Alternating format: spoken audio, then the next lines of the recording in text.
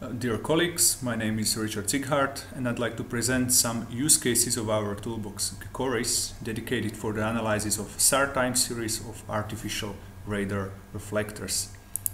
It is a common practice in InSAR Geodesy to install corner reflectors at areas lacking natural coherent scatterers to get a reliable displacement time series over the critical zones such as landslides. Moreover, corner reflectors co-located with GNSS provide an InSAR datum connection and quality control.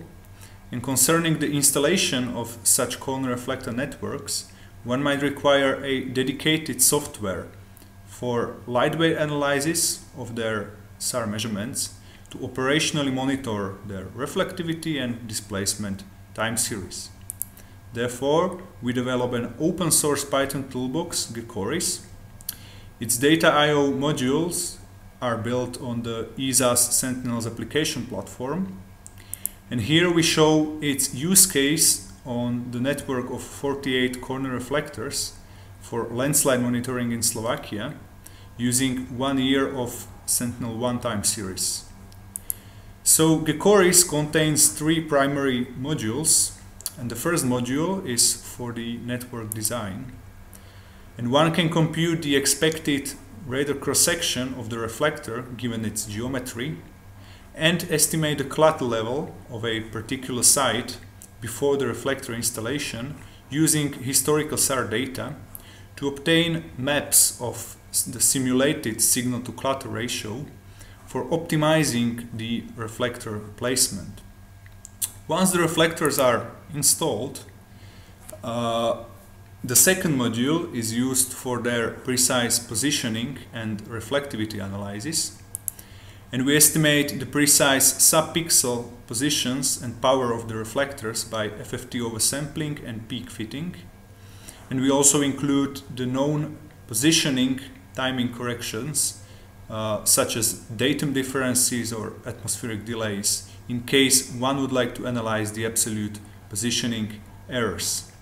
Afterwards, from the amplitude time series, one could estimate the radar cross-section to track a corner reflector's performance in time and detect outliers, for example due to damage or accumulation of debris or precipitation.